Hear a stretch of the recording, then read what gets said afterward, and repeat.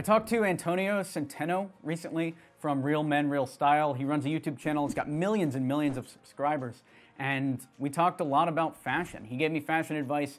The number one piece of advice that he gave me was, don't wear black. It makes you look like a pale ghost. And to that I had to say, I don't own anything that's not black. I got red. If I hold this red next to me, red's also not my color, I don't think. Sitting in front of a white wall, probably also not my color. But this is a good podcast for anyone who is thinking about fashion, how to improve their fashion, especially as a business person. We also talked about how he creates YouTube content, how he's been so consistent with his content over the last few years, how he monetizes his blog. It's almost all ad revenue. And actually that was a huge insight as well from this conversation. He used to sell courses, and he still sells a few, but we talk about why he pivoted away from courses and focused almost exclusively on sponsored content. So here we go. My conversation with Antonio Centeno. Check it out. Welcome to the podcast, Antonio. Hey, Alex, thanks for having me. Of course. I was just listening to your episode with John Lee Dumas on Entrepreneur on Fire. Wow, that was a while back. Yeah, that was like, what, 5 years ago, I think? 4 years ago I did that one with him. Yeah, it's interesting. I really like his interview style. It's like he's so detached from from the entrepreneur, at least back then. Yeah, I was watching that. I've been watching a lot of your stuff on Menfluential and trying to learn. So it's really cool to have you here. Well, good. Well, I'm happy that you're picking up some information there. And yeah, John Lee Dumas is a giant, and he really what he did is amazing. And John's a great guy. I met up with him in London was it last year, him and Kate, but we were in Iraq at about the same time. He was an Army officer and I was in the Marines, and he's got some great stories. He doesn't talk about them much, but we had started a business together called High Speed Low Drag to work with veterans to help them transition out. So he's just he's a stand-up dude, and just goes out there and crushes it and makes things happen. Yeah, I love him. I've been on his show twice. I had him on the podcast a couple months ago too. So cool. Yeah, I like him. Yeah, for sure. So what do you think is let's talk style first. What do you think is like the number one, number two thing that people are getting wrong, especially men? Like I'm picturing startup founders like Mark Zuckerberg types. Like what are they getting wrong when it comes to style? Well, Mark Zuckerberg he's getting it. Mark Zuckerberg kills it when it comes to style. He has a uniform. I mean, what's his uniform? Is it a suit? It's that hoodie. I mean, I guess, is that style just knowing knowing that somebody's going to be wearing the same outfit all the time? That's style enough? So let's get back to your first question, which is what's the big mistake? And the big mistake is most people don't care.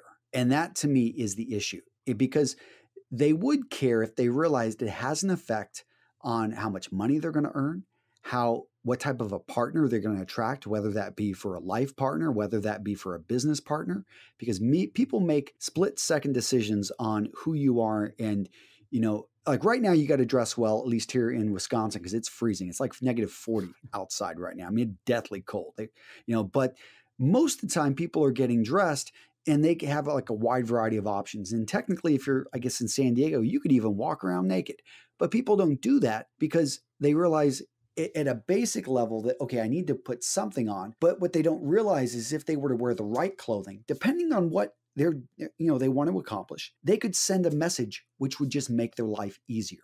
So when a fireman runs into a room and says, everyone get out, nobody says, what authority are you making? And no, they see the fire department, they see that uniform and they comply. Same with the police officer, same with the doctor. You walk, I've got 4 kids, and if they're sick and I walk in and somebody tries to take my kid and they're not dressed like a doctor or a nurse, I'm not giving them my kid.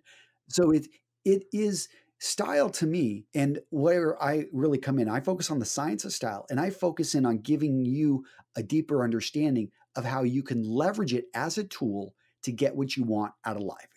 And for most guys that listen to me, it's about earning more. It's about being able to translate that into getting their startup off the ground, or to go and, getting that loan for your nonprofit, or for being able to go in there and get that job and to be able to get that promotion because you look the part of a success. It's interesting how that style, like looking a success, can change too. Like my co-founder, Robert, is very much the old school, needing to wear a suit, needing to wear a fancy shirt and everything.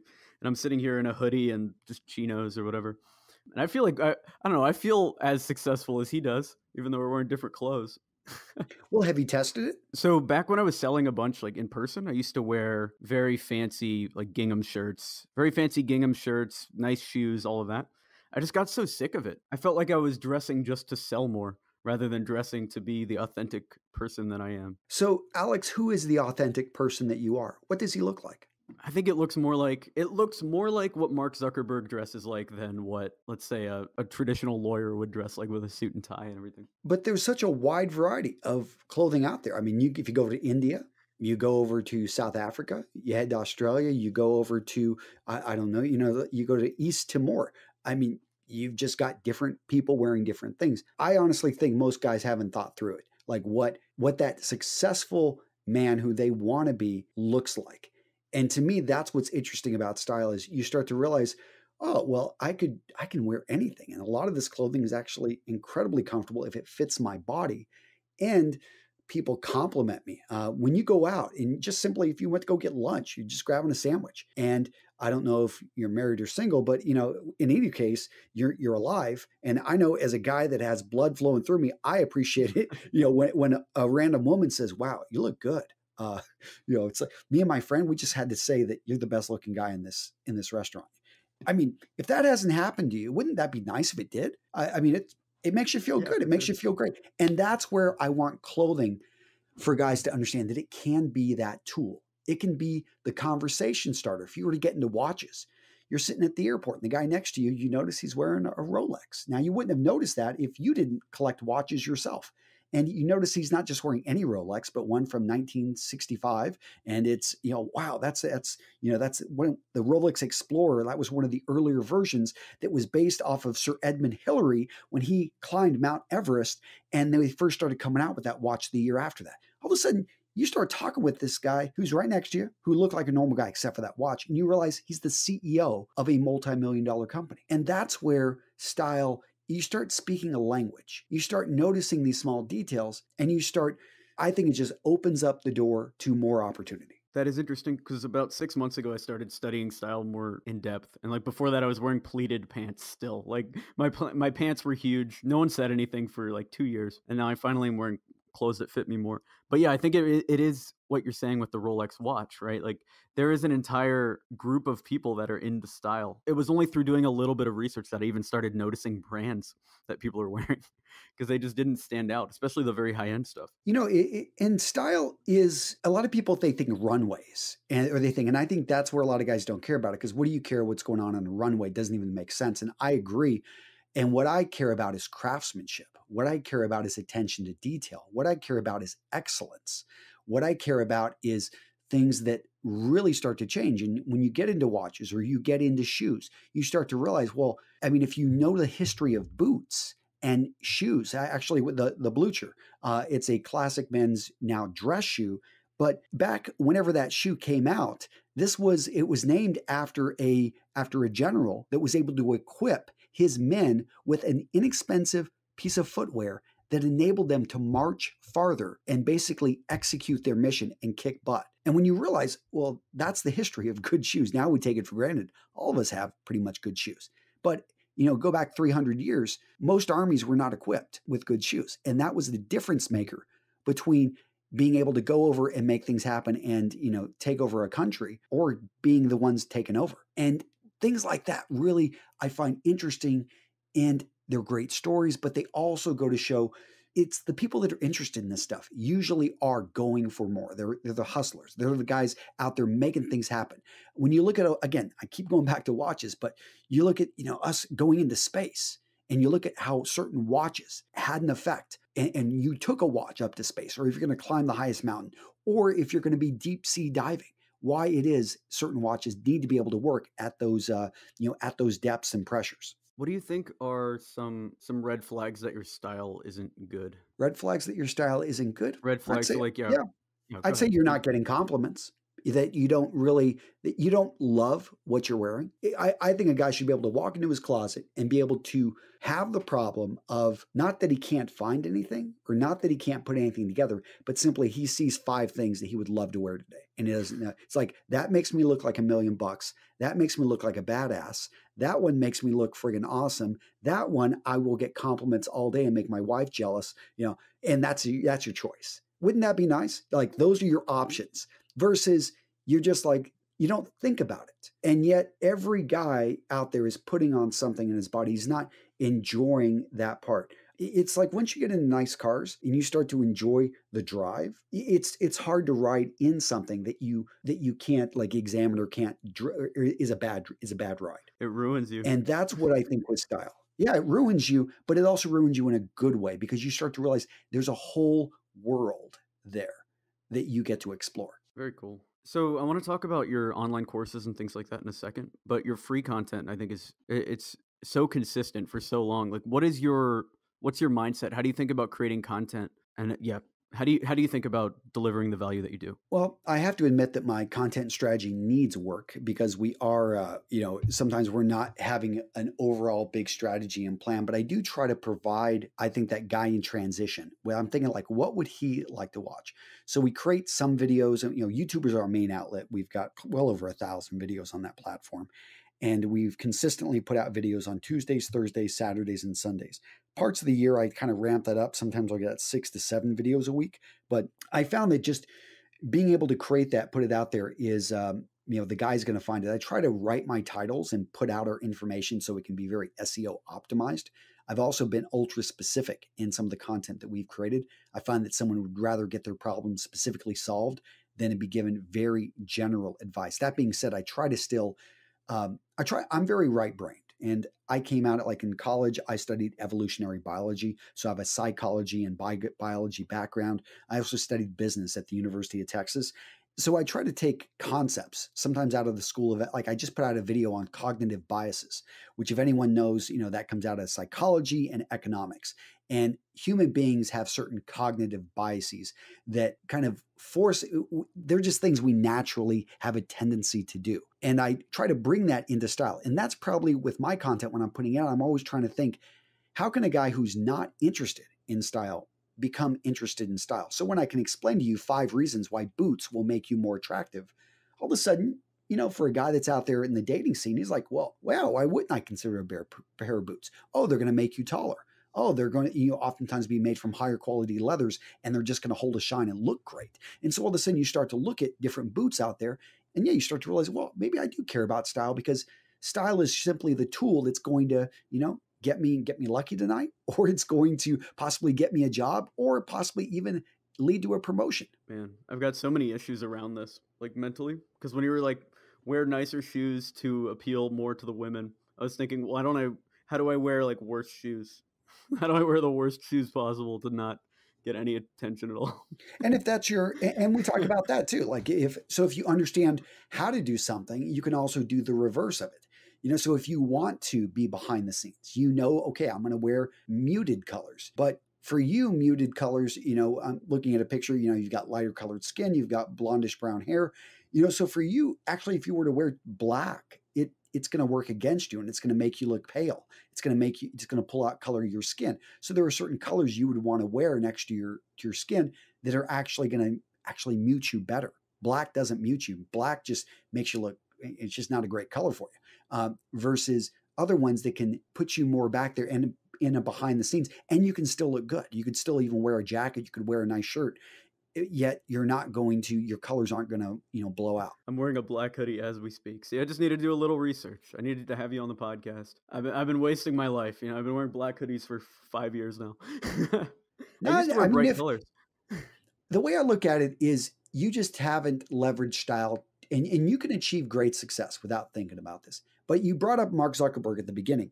And when he came off maternity leave, he shared a picture of his closet. And his closet was nothing more than gray shirts and hoodies. And he's like ready to get back to it's like, so what that showed me is that he has a uniform. And I push for people to have a uniform because why do you want to spend time thinking about what you're going to wear when you've got bigger things to do? And I'm all for that.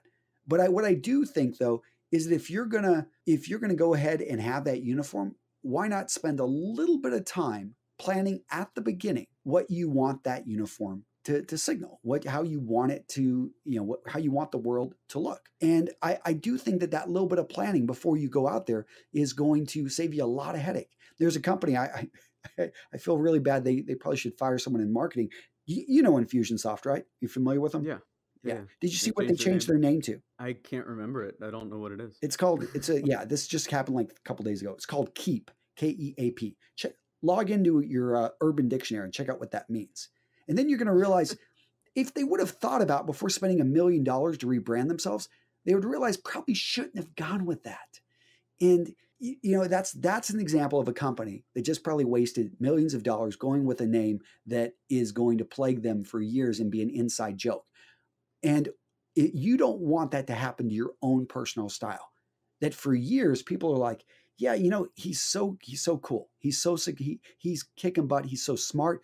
But my goodness, if you can just get past the fact that he dresses like someone that's going to rob you, yeah, he would have been running the place 2 years ago.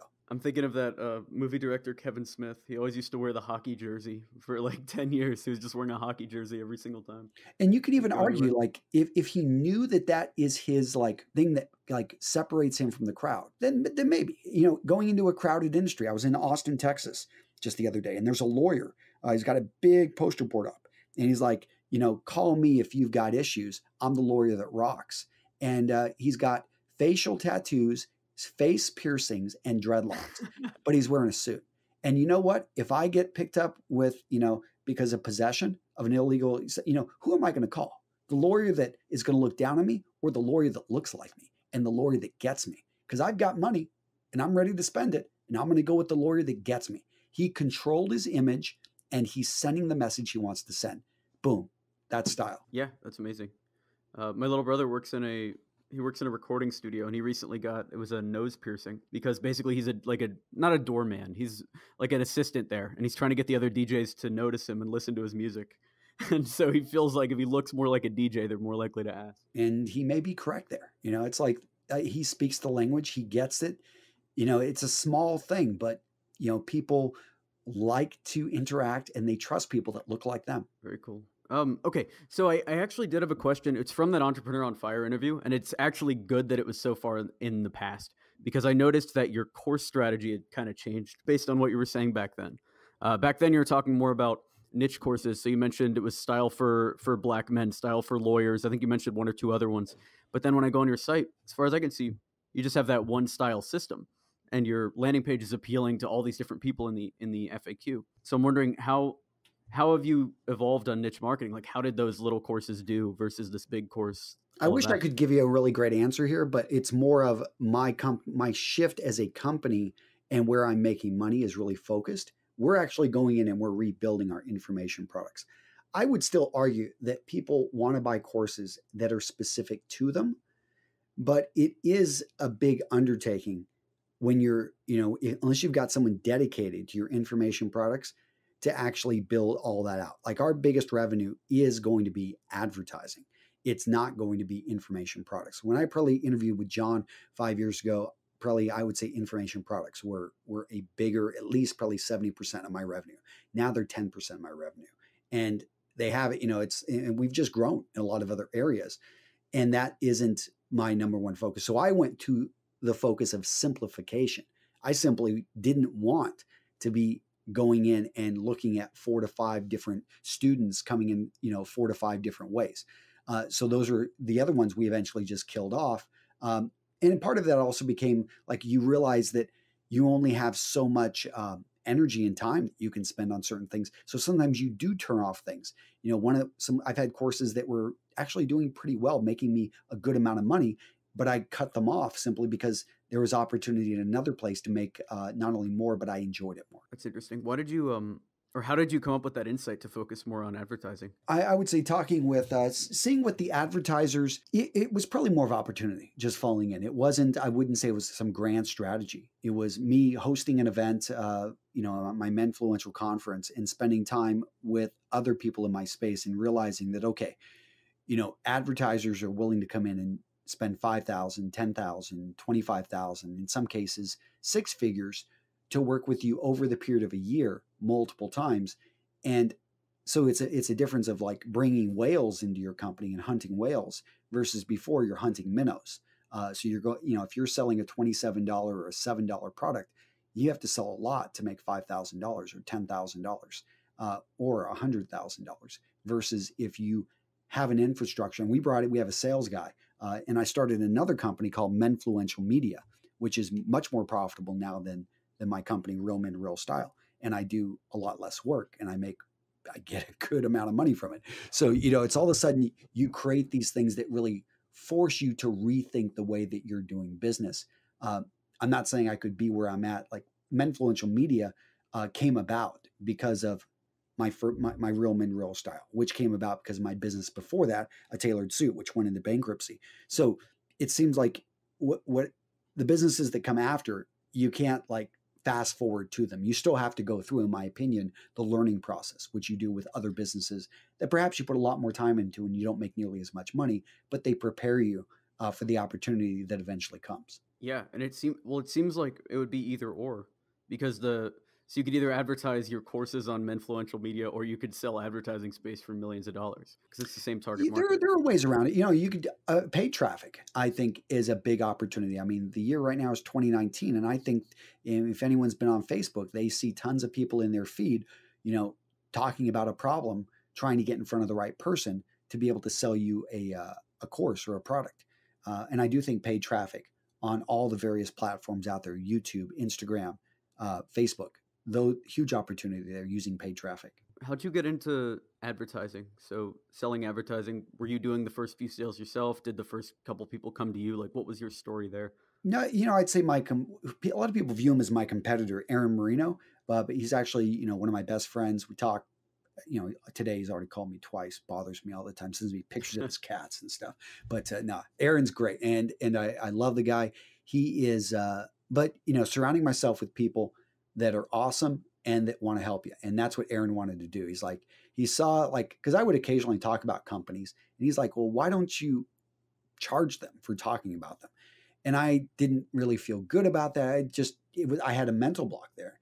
And so he's like, well, do this, send them an invoice for $3,000 because, you spent a lot of time on that, and, ask them, okay, because basically it was a shoe company I talked about and sold them a lot of shoes. And, it took me a long time because I had other things I was working on. It took me like 2 months to get that review done. And then the shoe company rewards me because after I was so happy I got it done. I'm like, finally, I'm done. Because those guys had sent me free shoes that were valued at, a few $100s. And they reward me with sending me another pair of shoes immediately afterwards. And I'm just like, and then Aaron said, hey, send him an invoice for $3,000. And I was like, okay, I'll try it. Because honestly, I was at a point that I was like, yeah, if they pay, they pay. Whatever. They paid in like 30 minutes. And so boom, it's like you make $3,000 in 30 minutes for something I did for free last time. And then it opens up the idea and the thought process in the window to, well, what if you were to increase this? What if you not only charge more, but also you get more of these, you start to fit in, and that's where that kind of went. So that, developed into, a very successful, advertising company now called Menfluential Media. I thought you were going to say they sent you $3,000 worth of shoes. No, that would probably be a nightmare. So I actually more and more shoes. I get more stuff sent to me than I know what to do with it. I also get asked a bunch of times to do software reviews and things like that. And recently I've been asking them to pay before we do the reviews. Is that what happened with this? Or so they sent you the review, you did it, and then you asked them to pay after? No, well, I mean, with that one, they sent me, I'd already talked about the company and their product. And it's like, well, I mean, it's a great product. I'll talk about it, but you got to pay for placement in the video. I mean, it's simply, what we do is we deliver a great audience and they buy your product. And you can still, I mean, it's a tough balance because a lot of people, if they've never sold or they don't know how to sell, or they somehow think that selling, a lot of people have an issue with sales. And I think that's it's a mind block that we develop at some point. I think schools don't do a great job of, but we all think of the slimy car salesman. And if you are solving a problem, You're not like that at all. I mean, you are someone actually out there because everyone's selling something. They're trying to sell you for their time. They're trying to sell you, to get you to do this, to get you to do that. And they're not working for free. And it just comes down to simply like because I'm able to charge money for things, then I can choose to work for free for certain things I believe in, such as, dealing in tackling the issue of suicide, or working with disabled, veterans, or, working with Ukrainian orphans. Because companies pay me money, I'm able to, basically set aside $1,000 that goes to this Ukrainian orphan group called Orphans Hope. Now, if I did everything for free, I would not be able to give them any money because I wouldn't have any. And it's that, I mean, it sounds very basic there, but that's what I love. In addition, it makes people really value what you deliver to them. When they pay $10,000 for a placement in a video, they're going to be invested in that. They're going to make sure they've got a landing page for you. They're going to make sure that they've got the website up, versus if you just do it without even there's no, yeah, the website broke. Yeah, we didn't get too many sales because, we didn't have, it wasn't working. These things have happened to a lot of people I know that do things for free, and it's a fail. Yeah, 100%. Do you remember what your traffic was like? So for someone to pay, would you say 3,000 for the first video? What was kind of your traffic like? Like how do you value that? Because what I've seen from a lot of advertisers is, so our channel is way smaller than yours. I think we have like 23,000 subs, like just a couple thousand views or less even per video. And so I don't know, I've gotten a lot of pushback on pricing. Like they'll pay $100, maybe $250, maybe $500. But like $10,000 per video just seems like, I don't know, what do the numbers need to look like to get those kind of rates? Well, it depends on who your audience is. And that's the thing, it gets lost in the numbers and how effective you are at getting your audience to do what you ask them to do. So if you've got high trust, you haven't burnt out your audience, and you don't do these things very often, to me, you probably have a very high value. And again, like I've got people that talk about high-end watches, and to me, their audience is much more valuable than people that talk about hair products. I mean, a hair product, and even an expensive one, $25, $30, a high-end watch that sells for $25,000 to $250,000. You don't have to sell too many of those to make your money back. So, it really depends on who your audience is. And again, the trust. So if you don't know the reaction that you can get, like we actually measure how many people we will send to a website, and we try to use tracking links. We do this internally when we're promoting our own stuff, because I want to be able to see, really, even if I'm not, and I don't, I'm not always going to tell the advertiser, I'm going to promise you this, because I don't want to make a promise like that, because you can't see the future. But what I can do is I can work on myself becoming better at, where do I put the call to action? Where do I deliver the goods? What's going to be the best balance? Because there is, it does hurt your channel a bit to send traffic off of YouTube. But, it also hurts your channel not to have money, so you can't buy new equipment, and you have to go back and working, as a stocker in a grocery store, so you're going to hurt your channel either way, you go there, if that's the way you think about it. But I'm like, I know that I can do this balance here, and that I will produce great content. It's going to be paid for. I'll be able to, pay all the bills. I'll be able to, save money, be able to, fund my retirement, all that fun stuff. And yeah, I'm able to balance it. So, I mean, you want a specific number. That's hard to do, because I've seen channels that are vloggers that are getting, 1 million views per video. And well, no, I think you gave a really good insight there about the watches, because it's the type of companies we need to work with. So if we're reviewing like $15 a month email software or something, like one of our sponsors is Mailshake, and they're a really great sponsor, but they're not $100,000 software platform. If we were promoting a conference and we're promoting something that's worth a lot more, then we're just going to get more money for the same views.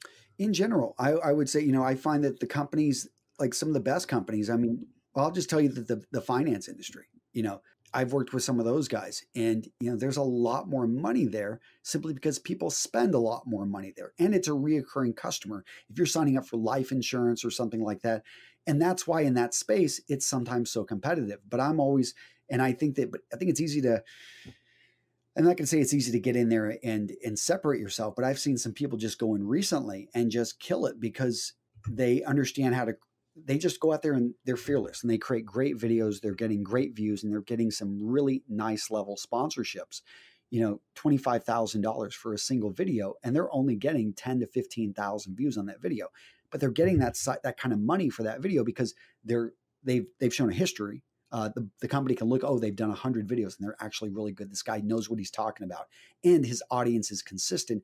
And, if they sign up for our insurance or our finance products, basically this guy would target people that have at least $500,000 that they're putting into the stock market. If that's your audience, that's a very valuable audience versus, again, if you're creating videos for kids. I've seen people there. I have a friend, she's got over 1 billion views. She's got one video that has over 100 million views and they make $20,000 a month. I mean, they make, and almost all of it's AdSense. But I mean, they're getting 50 times my views and they're not getting 50 times my revenue, not even close. But that's the path she chose. And that's the nature of that beast. It is interesting, the different markets. One of my friends is health and wellness.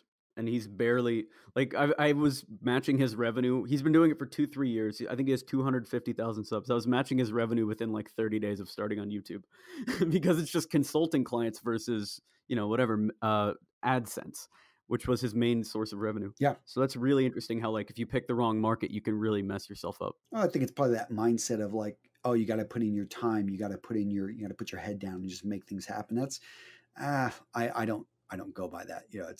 There are people that can go in and they can outthink and they can find something that works and just go kill it. Cool.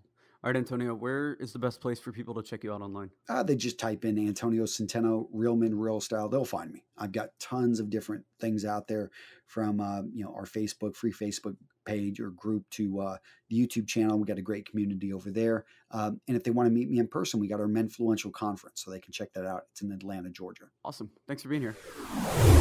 Thanks for listening to another episode. If you want more content like this, subscribe to the podcast. If you want more in-depth B2B sales training, of course, check out the YouTube channel, b2bsalestraining.org. And if you need marketing support for your digital agency, Experiment 27 helps digital agencies grow their number of leads by building lead generation systems. That is Experiment27.com. There's also notes on all the podcast episodes there and free sales courses, which we've gotten some very good feedback about. You can also check out my social media. I'm on Twitter, Alex Berman with no E, ALX Berman, or Instagram, Alex Berman 1. Till the next episode, I will see you later.